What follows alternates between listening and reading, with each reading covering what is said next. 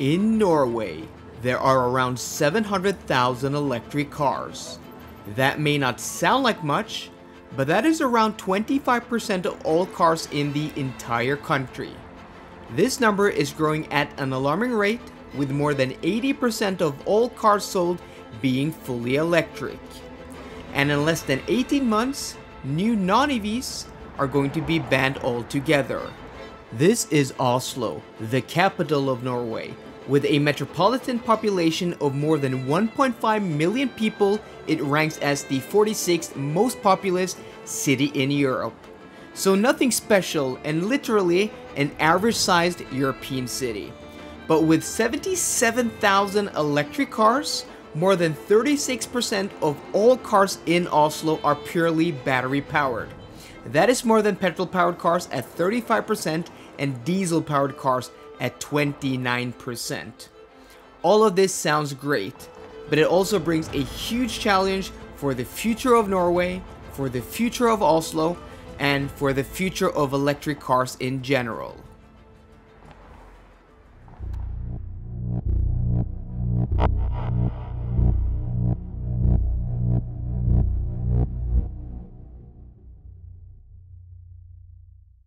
This is me. My name is Chris and I drive an EV. Pretty cool, huh? A Porsche Taycan, the most awesome, spectacular EV in the world. This isn't actually my Porsche Taycan. Let me explain. I actually do daily a Porsche Taycan 4 Cross Turismo, but the other day, filming a video about reliability, my window regulator broke and the window won't close. So my car is actually in for repair, and this Taycan Turbo, a much more expensive, a much faster electric car than mine, is actually my loaner. So some benefits are there to owning and driving an expensive electric car, except for depreciation. Yeah, that is for a completely different video. But I transitioned to electric cars 3 years ago from a hybrid. Before that I had a diesel and then another diesel, you know, the typical European story. And the transition was completely seamless. I mean, no problems at all. I had an Audi e-tron 55 for a year, did 25,000 kilometers in that car, and then I bought an Audi e-tron GT. I had that for a few months, did 10,000 kilometers, and then for the past 20 months, 35,000 kilometers, I've dailied a Porsche Taycan 4 Cross Turismo. And here in Oslo, in Norway, driving an electric car on a daily basis has not been an issue, an inconvenience, or a problem at all. For the longest time, actually most of the time I've owned these three cars, I've had street parking with no home chargers. And also on top of that, I drive electric cars for this YouTube channel, which is my job. So, you know, in addition to those 80,000 kilometers I've done in my own cars, I've probably done close to 250,000 kilometers in other electric cars in this same time period. So I'd like to say that I probably have more experience than most people.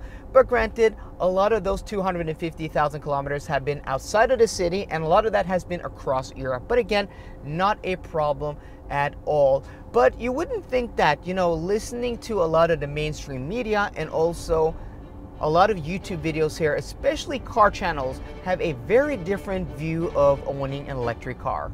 The claim that you can charge a Taycan from 0 to 80% on a fast charger in 20 minutes is crap. And the third are some more of my thoughts about electric cars in general, some things that I think might surprise you. What this whole journey has really taught me, the future is certainly a very uncertain one. There's still too many electric chargers that are badly maintained and out of service. The government has a vision for a future where all our cars will be electric. But this is just magical thinking. It can't happen. But the problem is, if you arrive at a charging station like this and you've got no battery, you're down to your last 5 miles, what do you do? And if you say anything about, or anything bad about electric cars, they literally jump at you. Because it's all for the greater good. And EV take-up right now worldwide is 9% of vehicle registrations. Imagine how much energy we'd need if governments get their way and force us all into them.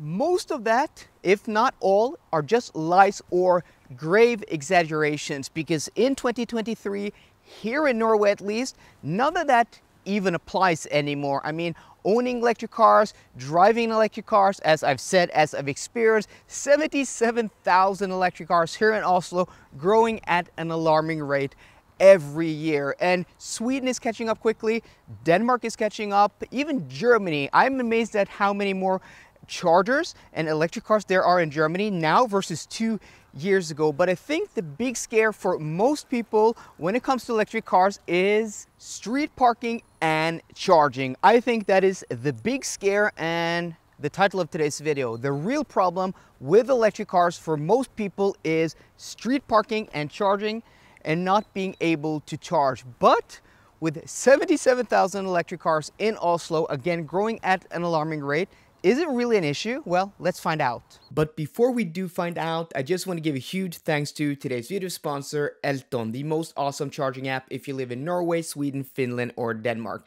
And this video actually wouldn't be possible without them because the data I'm about to share you, the number of slow and fast and lightning chargers in Oslo actually comes from their database, because their app lets you charge at almost all charge point operators in all of these countries, but it has all of the chargers in the app, so you can still find them where they are, check out speed and all of that, navigate to them, even though you can't start the charging with their app. So that's pretty awesome. I made a complete database, and this video wouldn't be possible without them. So if you want the best charging app on the market and you live in any of these countries, go to the link down below and download the Elton charging app from there. Within the city limits of Oslo, there are 5,828 slow chargers. This is what we would consider a home charger. Around half of these are operated by the city itself, and the other half are operated by other CPOs or charge point operators. These 5,828 slow chargers are publicly available either as street parking spots or as public parking spaces attached to housing estates. That means 7.5% of all EVs in Oslo can be charged at home for those who street park. This does not include the thousands of private home chargers attached to private parking spots and apartment buildings. That may not sound like much, but from driving through Oslo on a Friday, it doesn't seem to be a problem at all. The streets are full of EVs, and public street chargers are not close to being full or occupied. A very important factor to this, and why this likely isn't going to change much moving forward, is the fact that there are only around 40,000 street parking spots in Oslo. And even though Oslo is the fastest growing city in Europe, that number is not going to increase. Actually, the city of Oslo reduced the number of parking spots, street parking spots, by 5,000 since 2016. There are no mass protests, there are no uproars. The struggle of owning an electric car in Oslo isn't really a thing. I don't know a single person who complains about this. The charging infrastructure is improving every day. The city of Oslo is committed to building 2,000 public slow chargers the next 10 years. For those who want to charge faster though, Norway has the most expansive fast charging network in the world outside of Oslo. Fast chargers within the city limits are also quite amazing, with 320 to 100 kilowatt chargers, 113 100 to 150 kilowatt chargers, and a whopping 200 150 kilowatt plus chargers. Many of the old DC fast charging stations in Oslo are going to be upgraded and updated in the coming years. So we are probably going to see closer to 1,000 DC fast chargers within the next 5 to 10 years. From the footage I'm showing, the DC fast chargers of Oslo are far from operating at full capacity. Sure, there are going to be days where there's more traffic than others, and charging then may be more frustrating than other days. And yes, filling your car with petrol is faster and easier, but nobody ever said EVs were going to be as convenient as internal combustion engine cars. But that gap in convenience is getting smaller every year and every day. I do recognize that there are nuances and details and specifics I did not dive deep into in this video. Complete topics I just completely glossed over, and that is because I do want to make more videos diving into more topics here on the channel, videos like this. In this video, I specifically wanted to talk about the last problem, the last hurdle, in my opinion, to be solved when it comes to the transition to electric cars. And not a lot of people in a lot of countries can talk about this because Norway, we are at the front. So what is happening here is what's going to happen in your country in 2 years, 5 years, 10 years, 15 years, depending on where you are on this, journey to fully electrification. And in my opinion, that is people who live in the inner city, who street park, but don't have home chargers. This seems to be the last problem which is prioritized. And that makes complete sense. That makes complete sense because people in the city don't buy as many cars. People in the city don't use their cars as much. And also people in the city tend to spend less money on the cars they buy. So people who live outside of the cities, in the suburbs, traveling between cities, that is the people who have been prioritized first in Norway and in other markets. But when I started writing this video and sketching it out and starting to film it and putting it together, I thought I knew how this was going to end. I thought it was going to end kind of like, it's somewhat problematic, but it's going to be better in the future. But I'm surprised at how many electric cars there are inside the city of Oslo. I mean, you saw the footage, like car after car after car. When you're looking for electric cars, they're everywhere. But since I live in Norway, I may be a little bit just desensitized. It is kind of funny. It is kind of funny. But, all of the public chargers, street parking chargers I went to, were not even close to full capacity. And also none of the DC fast chargers. And the fact that Oslo aren't building more parking spaces, they're actually taking away parking spaces. This is going to help the transition to electric cars even more, even though that, share percentage, which is now at 37%, is going to grow and grow and grow. As long as they keep building at the rate they're building, public chargers and DC fast chargers, it's not going to be a problem at all. And also in the meantime, electric cars are going to get more efficient, so you're going to have to charge them less. They're going to be charging faster also. So at some point, we're going to get to where the convenience gap between a combustion engine car and an electric car is so small that it's not even going to be an argument anymore.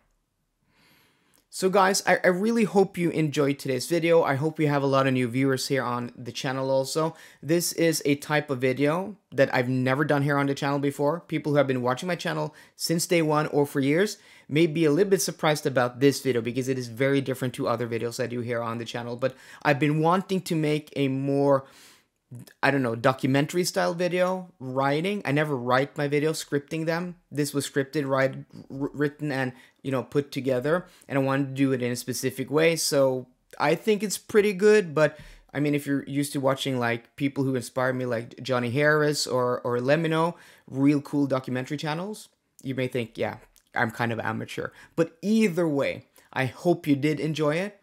And if you did, please share a like down below and a comment, because then I know I can invest more time and love into these videos. Because to be honest, this video took me almost a week to make. Yeah. So guys, I hope you enjoyed today's video. If you did, please drop me a thumbs up down below. And for more car content, as always, please subscribe. See you guys later and goodbye.